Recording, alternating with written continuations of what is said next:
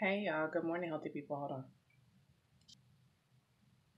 Hey, okay. Good morning, healthy people.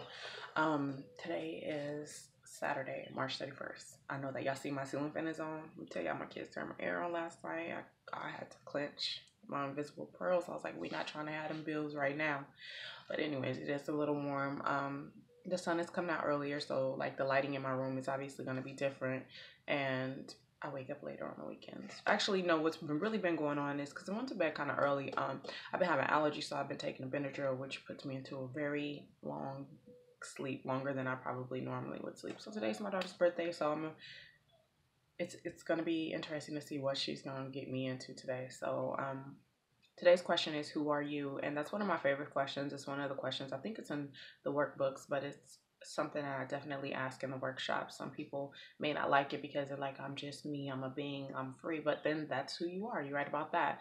But the thought process behind the question is, who are you beyond the labels, beyond the titles, beyond the degrees, beyond the relationship status, beyond the being a mom, being a dad, being a sister, a daughter, like just who are you? Are you a kind person? Are you good? Are you sweet? We may have answered or asked this question. I may have asked this question before. We may have answered it, but it's nothing wrong to answer it again because each day we discover new things about ourselves, new beliefs, right? And whenever there's a new belief, you replace it with the old belief. That's how you grow.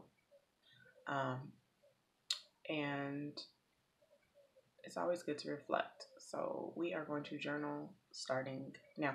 I'm very lazy though today. I really don't feel like journaling. I don't feel like doing anything. I'm gonna be honest with you. I'm doing it because I want to be consistent. I was supposed to grab a pen before I started talking to y'all, but I did it. I got like markers everywhere. I think I got a pen right here. Nope. Nope, I'm sorry. It was a little close. If we were face to face, that would be me stepping into y'all personal zone. So one or two things that I'm doing right now is stalling because I don't feel like journaling. You guys should be journaling because I don't want to take too much of your time, but I am legit looking for a pen. I'll just write with this pencil. Um, I just feel like it's easier. So you should have everything available to you. I feel like it's easier when I don't feel like doing something to write with a pen because of the smoothness. It just, and this is a soft pen. I mean, a soft pencil, so it's not too bad. But anyways, as I was saying, I don't always feel like journaling. I don't always feel like working out. I don't always feel like praying. I don't always feel like not eating the extra carbs or whatever it is. But I always try to keep my end goal in mind when I do things. And that, like, baby, let me tell you, that is like that end goal. I'm like, okay, you could do it this way. And what you're doing right now is only temporary. And then when it's all said and done, this could be the outcome or this could be the outcome. So that's how I work. That's how I roll. End goal. Y'all still have like a minute and a half left of journaling time. I'm journaling too. So who am I? I am.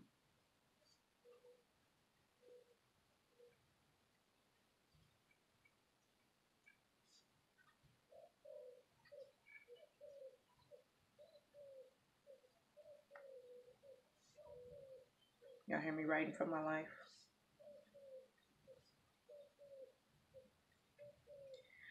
Honest to a flaw.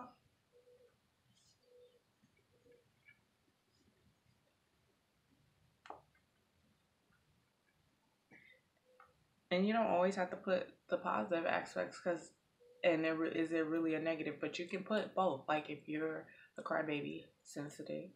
I used to be the biggest crybaby, so I could say that. And plus, I just saw somebody else say was a crybaby jokingly with my Justin Bieber heart at the end of it. But so if this is who you are, that's who you are. You know, let's acknowledge it. It's nothing wrong with that. We need sensitive people in the world. I'm a crybaby at times too. I could say former crybaby. We ain't gotta bring up old stuff though, huh? But you know, it happens. Oh,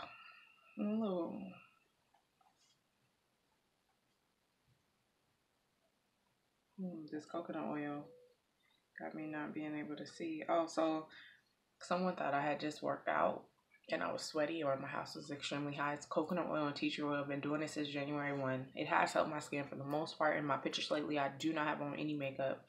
I might have on mascara or like my eyebrows, trying to fill them in, but it ain't never extreme because I don't know what I'm doing. Plus, these are my eyebrows that I was born with, right? So I'm just trying to take care of my skin. So before bed and when I wake up, I put this on, and then when I take my shower, I only, after I wash my face and everything, I only put on tea tree oil. So I'm not as oily, but I still, have like a smoother surface skin.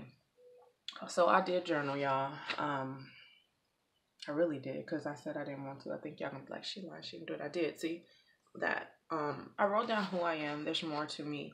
I'm gonna write down more, I promise. I'm not gonna skip out, but it's already taken 5 minutes of your time this Saturday. Wishing you guys all healthier and happier habits. Y'all wish my baby happy birthday. Y'all keep her in your prayers. She's 13 now. She's her Jesus this year, so things about to get real for her. No more, you're the baby. You don't know. She's about to get in a whole bunch of trouble. No, she's the baby of the house. But it's official. All teenagers. All right, y'all. Talk to y'all soon.